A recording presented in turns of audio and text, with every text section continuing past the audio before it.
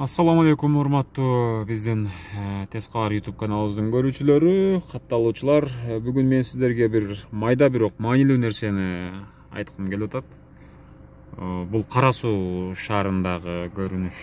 Мисалга алсак, бул жер мына ошол Кара Суу райондук бакыт үйү, ЗАГС, бул жак парк деп айтсак болот. Мен аптекалар жөнүндө сөз кылгым келип атат бүгүнкү кырдаалга байланыштуу. Бул жерде көрүп турганыңыздардай эки аптека бар. Мына ушул жердин өзүндө Неймандыкы, мындагы бир аптека. Ушул эле жердин өйдөрагында, буяктагы поворотто мына ошо любимый магазин, чоң ооруканага бурулган жерде дагы бир баш аягы 6-7, муну кошкондо бир 10го жакын аптека бар да. Дарыкана, кыргызча айтканда. Эми менде суроо кандай болот? Суроо аптека мына ушул кандай десем, бир кварталда гана бар да. Мына ушул Кара Суу шаарына кире бериш жердеги Албарака тамактануучу жайынан баштап мына ушул азыркы бакыт үйүнө чейинки аралык 200 метрдей да. 200 метрлик аралыктын өзүндө мына ушул 10дон ашык, же болбосо 10дун тегерегиндеги дарыканалар бар, аптекалар. Бирок андан башка мына Кара Суу шаарына кире бериш жерлерде андай аптеканын бирөөнү дагы учуратпайсың.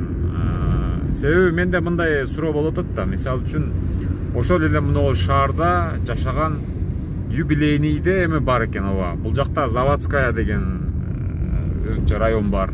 Пушкин көчөсү бар мына ол жерде, РСК банктын артында.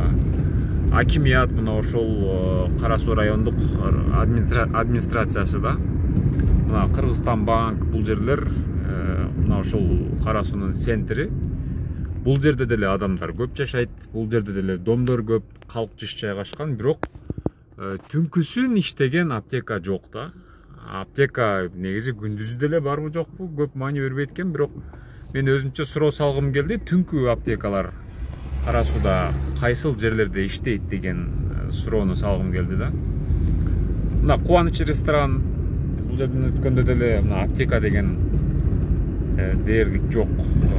Эми чындык үчүн айта кетиш керек, Кара Суулуктар, Кара Сууда жашагандар деле билет болуш керек. Мына ушул жерлерде бир гана аптека бар экен. Ал дагы азыр мен келе айтсам аябай адам көп. Мына өтүп кеттик азыр мына ошол бушта. Ошол жердеги аптека экен да. Ал жерде дагы адам көп болгон үчүн мындай сыртында 3-4 адам кезек күтүп турат экен да. Бирден киргизебиз деп ошондой турушат экен. Негизи менде суроо да, же болсо сунуш ушул фарм компанияларга эмне үчүн аптекаларды бир жерге баарын үйүп тыгып куруш керек? Ошол эле мисалы үчүн бир эле фирманын аптекасы турат, ошол жердин өзүндө 10 фирманын аптекасы турат да. Андан көрө мына ушул шаардын ар жерлерине койсо аптекаларды да. Мисалы үчүн могул жер мына военкоматтын алды, бул жерге бирөөнү, тиги акимияттын алдына бирөөнү, РСК банктын жанына бирөөнү ошол түн иштей турган. Анткени мындай да, көпчүлүк үчүн күндүзү зарылчылык болушу мүмкүн, бирок күндүзү каалаган жерден таап ала берет да. Базардан деле таап алат, башкадан деле таап алат, машина бар. Бирок түнкүсүн кээде көйгөй жаралат да, түн иштей турган аптекалар чектелүү болуп атат. Мына мен акыркы көрсөткөн жер ушул акимияттан бир аз түшкөндөгү жерде бир аптека бар. Ал дагы чакан кичинекей эле аптека экен. Бирок бул жактарда аптека жок. Мына биз Кара Суу базарынын тушуна келдик. Бул жер Бабур мектеби. Мен эми караңгыда жакшы көрүнбөгөн үчүн айтып өтөйүн. Кыргыз Телеком. Мына ушул жер, мына ушул Кара Суу базары. Ушул жердин өзүндө дагы мына арт жагында элдер жашайт, адамдар жашайт, жаңы домдор курулуп атат, бирок аптека жок. Мен ошол фарм компаниялардын ээлерине, же болбосо ошол фарм компанияларга сунуш берет элем. Кара Сууга аптека ачып койгулачы мындай. Мына парфюм дейт, башка дейт, салон дейт. Булардын эмне кереги бар эми? Да, кереги бар, бирок түнкүсүн иштей турган аптека жок да. Каралачы мына.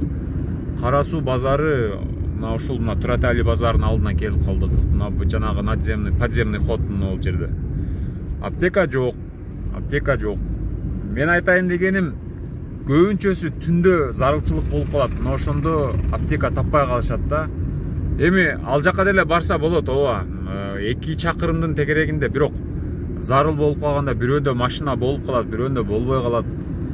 Шарт болуп калат, болбой калат дегендей да. Мына Кара Суу базарынын ичи, Кара Суунун центри да, мына Оомат базар тарап, бул жактан ошол Мал базарга кеткен жол, бирок бир дагы иштей турган аптека жок. Могул жер катар курулуш материал саткан жер, чайхана, тамактана турган столовой, бүт эле ошондой да.